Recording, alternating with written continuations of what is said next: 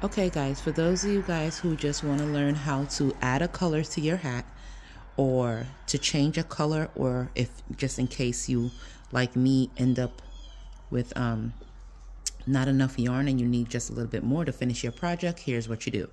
So when it comes to adding another color, this is what I do to make the transitioning of my colors very, very unique. So I go here. This would be my last double crochet because I was doing double crochets on this. I would go ahead and continue like I am about to do a double crochet, and right before I pull in that last loop right there, I would stop and implement the next color.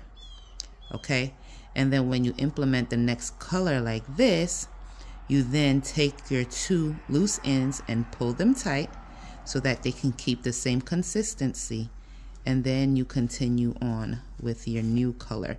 So that way you just transitioned. It looked like you went from a double crochet in beige to a double crochet in pink. I hope you guys saw that. Let me try again. Okay, so I will go ahead and continue my double crochet like normal. I'll continue my double crochet like normal, but instead of me completing my double crochet, I would let that last loop, I would add my color. So now my color means that the tail of the beginning of my color would be here, and I would just pull on it to keep the consistency, and then I will go ahead and start a new double crochet, keeping the tail on the bridge so that I can go ahead and just hide that tail as I am continuing my project, right? You'll hide it as you continue your project, this part. So the more that you double crochet, this part will be in there. Now, for those of you guys who are continuing a project and you ran out of color, go ahead and double crochet like you normally would, and the same aspect. This is the end of it. It's the same exact thing that you would do. Hold on, I seem to have lost my end. 1 second. You would do the same exact thing. You get the beginning part of your crochet yarn.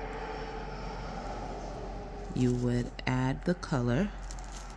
Having trouble holding on to it, I guess because I'm nervous of this video, but we all gotta start somewhere. Pull it. Why am I pulling it? Because I want this middle piece right here to be nice and firm, and I want the piece that I'm starting to be nice and firm.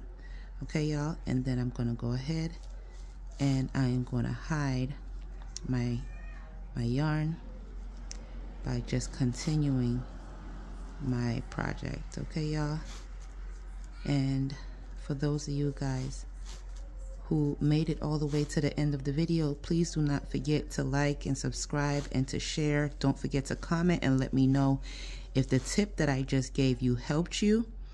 Also, if you guys are looking for someone who can crochet a custom color hat for you, or if you're looking for a hat, we do have our Etsy shop up with our hats in there. We also have our website up with our hats. If you would like to have a custom order, custom design made, custom colors made for yourself, please go ahead and contact me on any one of my platforms. I am always live on TikTok if you guys want to see me on TikTok. And definitely you can also just comment here and let me know that you would like to get a custom made hat. So you guys, I hope this tip helps. Like I'm trying to show you right here, I'm continuing crocheting around my loose ends. So instead of me going back and weaving in my loose ends, I am already crocheting it in to my project so it'll hide itself. I'm just crocheting around my project. So if you guys can see the loose ends right there, keeping the loose end in the center, and I am going on to crocheting around my project.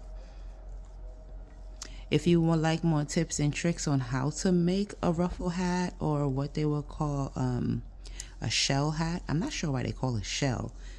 It doesn't look like a shell, but if you're a mermaid and that's what you like seeing, if you're a beach baby like me, call it a shell hat if you like. But you guys see that? Now it's no longer showing. I have crocheted around my project and you can't see it. You can't see it. It's not showing anywhere. So I don't have to go back and weave that in. It is already hidden. It's already hidden. The only thing I got to worry about is once I get to the end of my project, I would have to go back and weave that in. And we're coming up to the end right now. This hat is complete and ready for sale. I'll show you what it looks like when we're done. This is our last stitch, y'all. And at the end, to close your project, you slip stitch. You see I got the mannequin under there. You slip stitch and you pull your project out. Okay guys, so that's it for this one. And just to show you how it looks,